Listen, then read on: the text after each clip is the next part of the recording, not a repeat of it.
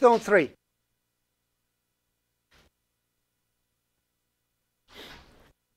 In Milestone 3, you are creating 3 classes.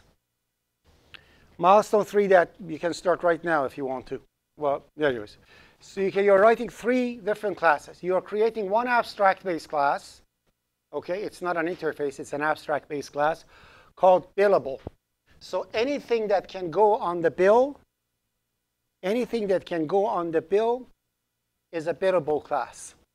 Okay? It's a descendant of a billable. What billable has, it has a name. Okay? Name of something that is getting billed. It has a price. It has a protected method that sets the price. It has a protected method that sets the name if needed. It has a default constructor that initializes the bill item to an empty state. It has a copy constructor, an assignment operator, and destructor for rule of 3.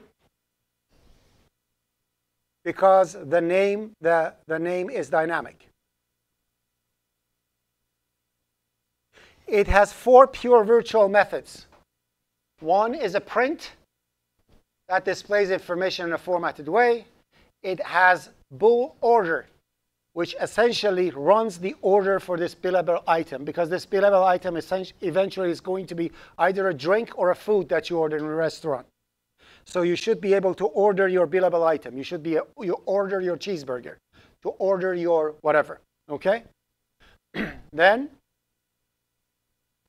you have an ordered pure virtual method. Ordered pure virtual method, it returns true if the object is an item that is ordered by a customer. Okay? It returns false if it is just an item that can be shown for customer to be bought. Okay? So if ordered is false, it means this is just an item. If ordered is true, it means a customer ordered this.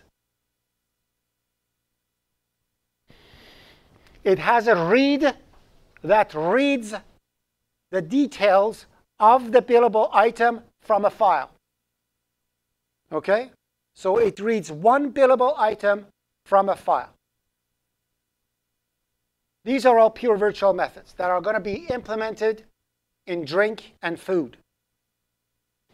You have 2 overloads over here that you should implement, plus operator and plus equal operator. So the price of a billable item can easily be added to a double. Okay? 2 helper functions. These 2 helper functions both receive a double at left and have a billable at right. The top one adds the price of the billable to money and returns it. The second one, finds the sum of the billable price and money and returns it. The second one adds the price of the billable money to the reference of the double that it's receiving. Billable price to the money that it's receiving and returns it. It literally does plus and plus equal for a double when double stands at left.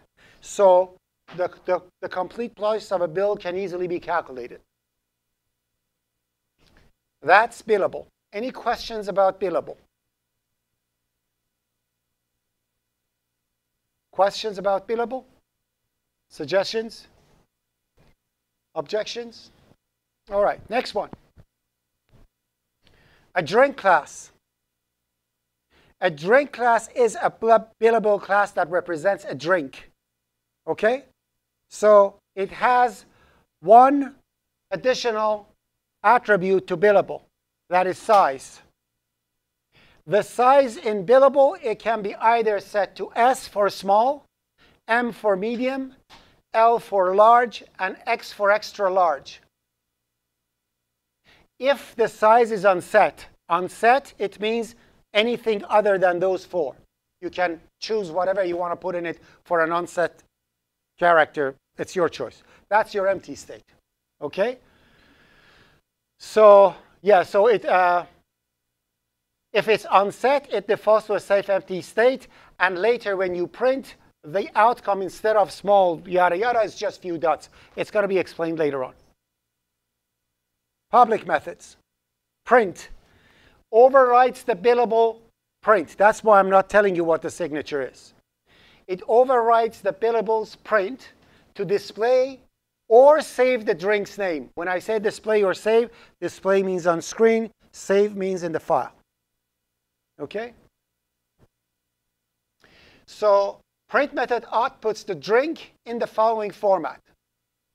Name up to 25 characters in 28 spaces.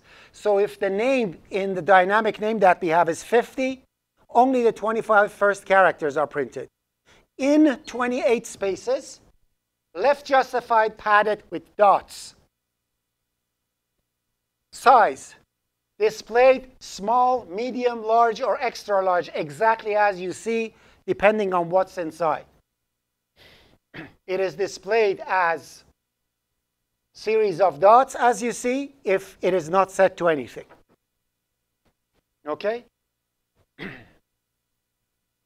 Price, right justified, 7 spaces, padded with spaces, and displayed with 2 decimal places. That's how it's printed. Done. You don't print any new line, anything after. That's how it's printed. Questions about print?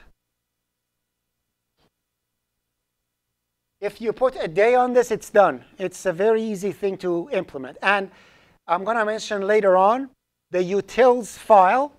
I added a couple of more, I think 1 or 2 more methods to it. Use the utils for your low-level memory, I don't know, string stuff. Or if you do something, if you have done something in previous one that you can use now, use it. And I hope that you created your foolproof data entry in it, because you're going to need it in milestone 5. Okay? None of the tests that we are doing is testing for foolproofing. You know that. That's going to hit at the end of the semester. So if you don't do it now, you're going to be busy at the end. So it's better to do it now. Order. What order does, it builds a menu. So in order, you're going to have an instance of menu with 3 indentation. So your menu will be indented 3 times, and it's going to be displayed like this. So you know what is the title, you know what is the prompt, you know what is the back, everything. So you should build this menu. And you know how the menu works. It returns the value that it and runs it. Depending on what the order menu executes, receives the answer, and sets the size to whatever it is. If back is selected, if size is something, it should be set back to undecided. So remember, if it's 1, 2, 3, 4, you set it to corresponding value. If it's 0, you wipe it out. You put it back in a safe empty state. It returns true if size was selected, or false if back was selected. Are we okay with order? Are we okay with order? Ordered overrides billable order. What it does, it returns true or false, right? It returns true if size is selected. If size in onset, it returns false. You can just test and see if this object is an ordered object or not. Okay, because a drink is essentially ordered if the size is decided. If it's not, it means it's not ordered. That's why we don't have any specific flag for it. Any question down to this point? Read overrides billables read, returns drinks detail from a comma-separated input file in following format. So first is the name of the drink. We don't know what's its size. You read it dynamically, comma, and the price. So it could be orange juice, 3.5, new line. That's what the format is. As you see, the other stuff are not here. It doesn't have the size in there. So when you are reading stuff from the file, what you are piling up in your memory, they are all unordered items. Therefore, you have to make sure that the size when you are reading is set to undecided, set to its default value. Are we okay? Again, this is read dynamically.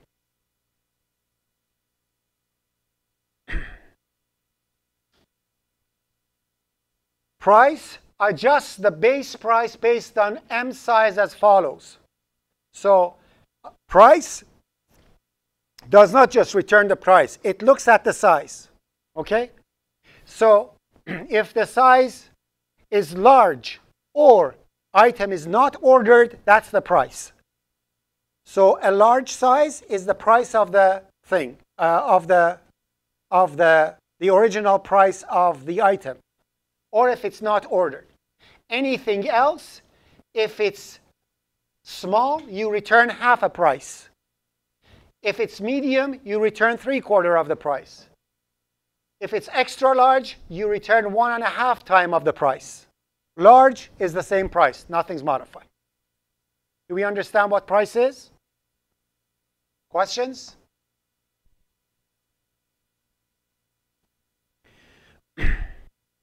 This 3 is very important. Since this class does not manage resources outside of its scope, it does not require implementing rule of 3. Remember what we said in class? When you have a derived class that does not have any resources outside of its scope, you don't need to care about rule of 3. If it's inherited from something that implies rule of 3, they're going to be called automatically, and everything's going to be set properly. Are we cool with this? Food class. Food is a billable object, and it represents food item that includes functionality for customization and portion type, which means you can customize the food. You can say no tomatoes. You can say well done for your steak.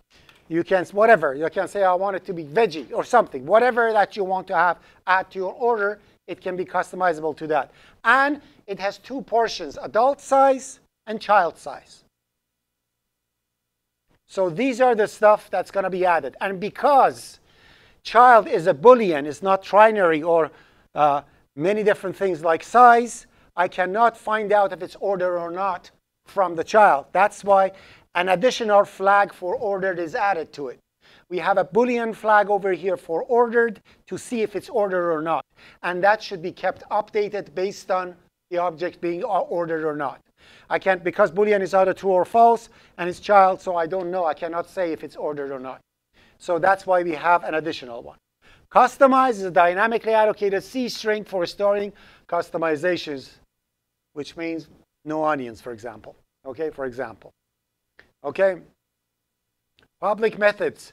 Constructor and destructor. So you should do rule of 3 for this. Because this one has customized, you have to apply rule of 3 to make sure everything is done. You have done it in class. You know exactly how it is. You do it that way. Okay? So you do rule of 3. Print. Override billables print to display or save the foods items details, including portion type. Customizations are printed only if O stream. Okay, customizations. So the customization thingy that you have in the property, it is only printed if the O stream you are printing on is cout. If the O stream you are printing out is not cout, you don't print it. How can you find that out? Anyone? Huh? No, when you're calling the function, you're not overriding anything because it's O stream. You can pass an F stream to an O stream. Nothing's wrong with that. How can you find out? I'll give you a hint. When you are doing assignment operator overload, what do you do in it? What you have to do in it? You have to do a test in it. What is that? Self-testing, right? How do you find out if the current object is not the other object? You check the addresses, right? That's all. Whatever is coming O stream is coming OSTR. Check the address of that and compare it with the address of cout. If the addresses are the same, the object you are dealing with is cout. If the addresses are not the same, the object is not cout. Okay? So why? Because customizations are not supposed to be saved in a file. In a file, you only have the food items and their price. Customizations are done when ordering is happening. So actually, we need it. So the ordered Boolean thingy, you can actually, oh no, maybe somebody doesn't have customization. Never mind, never mind, never mind. I wanted to, suddenly I thought of something and I said, and forget about it, never mind. Okay, so that's that. So a food may be ordered but not customized. I just want the cheeseburger the way they are giving it to me. I don't want to do any changes. That's why we have the ordered. I remembered. Okay? Order overrides billable. The only thing that it shows only a menu for adult, child, and back like that, so you know how to build the menu. The menu is built with 3 indentations, as I mentioned. So it sets the order portion for adult or child or whatever. Okay? And if either adult or child is selected, then you ask for customizations. If they say back, you don't ask for customizations. It means they change their mind. They don't want to do anything. Okay? So if either adult or child is selected, then you're going to display special instructions, and you receive something dynamically over there. I have added a function that receives code from OStream dynamically in utils. And I have done everything from scratch, so it doesn't use any libraries. So it's a good idea to take a look at it and see how it works and walk through it and learn. Okay, so it's a learning opportunity. All the stuff you see in utils is not just to make your life easier. I could just include IO string header file and do it over there, or use the string object and do it. I didn't want to. I want to actually hard code it so you see and walk through and learn from it. Okay?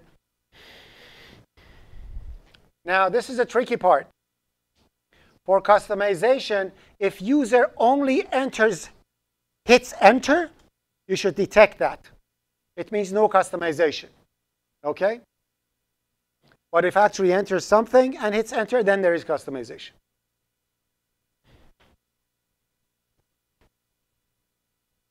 So if user just presses enter, no customizations added. It is, and mcustomize is deallocated. You have to follow all the rules of dynamic memory allocation. Whenever that you are trying to set the customization, if you change your month and you're not, remember, you have to make sure it's deleted. You have to make sure it's empty. You have to make sure there is nothing in it, and it's null when you're going out.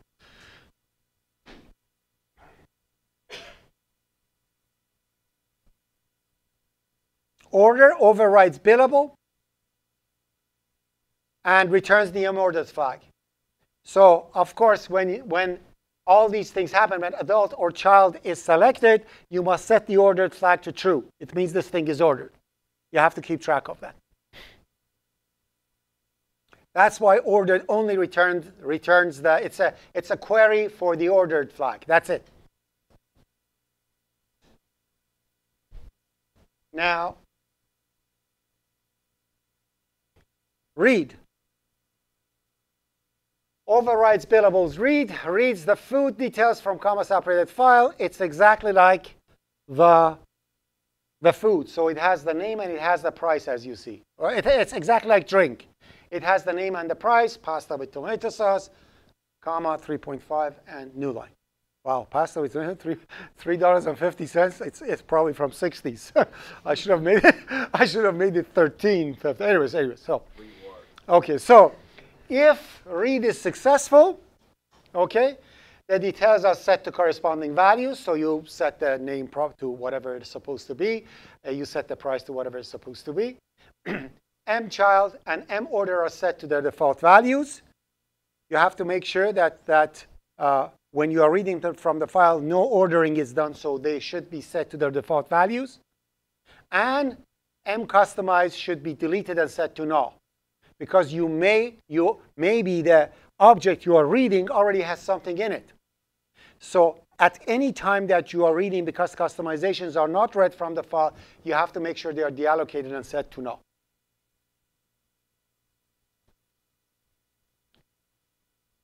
Price overwrite billable's price returns half the price if it's child and the regular price if it's not. Okay, so children pay half price. $1.75 for pasta sauce, and that's good. Anyway, so are we good? Okay, And then and for data entry, you don't. I didn't do anything. So the data entry is like this, as you see. So it says enter 1, 2, 3, 4, and 0. So that's what you do. You enter 1, 2, 3, 4, and 0. Then enter 2. So 2 and enter, 2 and enter. Then it says 2, and it says enter only for food. So the drink, you put 2, it's gone. It's not for this one because it's a virtual being called. That's why I have to print a message for both. So now in here, I'm going to say 2 and hit enter. Now 1. As you see, special instructions. I'm going to say well done. Then 2. Then only enter to pass. Then 0 to get out. OK? Now 2 and enter.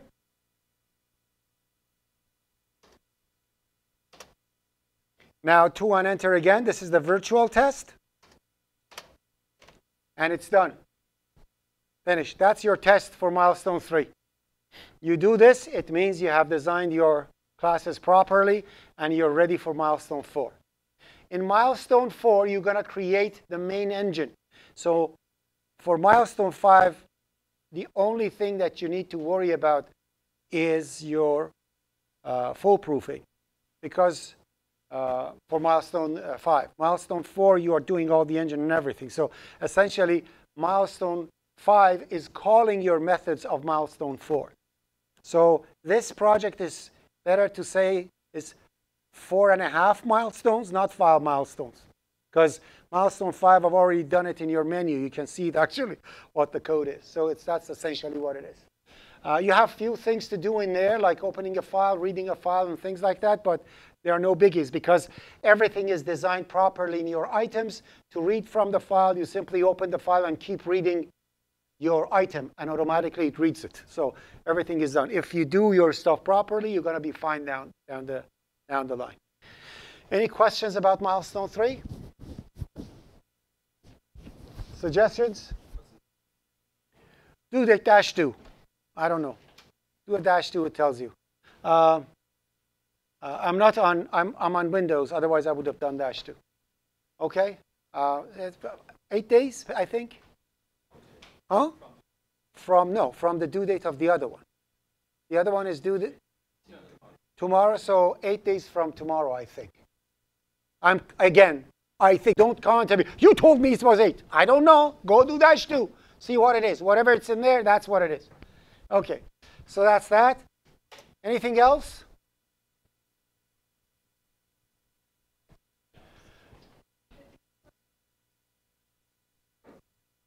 Oh, yeah. Milestone 3 is flexible, too. So when it's due, you can still give it 1 week later. But don't forget, it's end of the semester. I mean, like 1 week later, then you have time. So if it's 1 day back and forth, it doesn't matter. But do it now. You aim for it to be finished in 4 days. And believe me, follow the instructions. Look at the notes we have done in class. And you can finish it in 4 days easy. OK? These are very well guided. And it's not very difficult. Just follow the instructions. All right. So if there's no question, I'll stop the recording and post it for everyone. Any question 1? Any question 2? Suggestions? Objections? All right.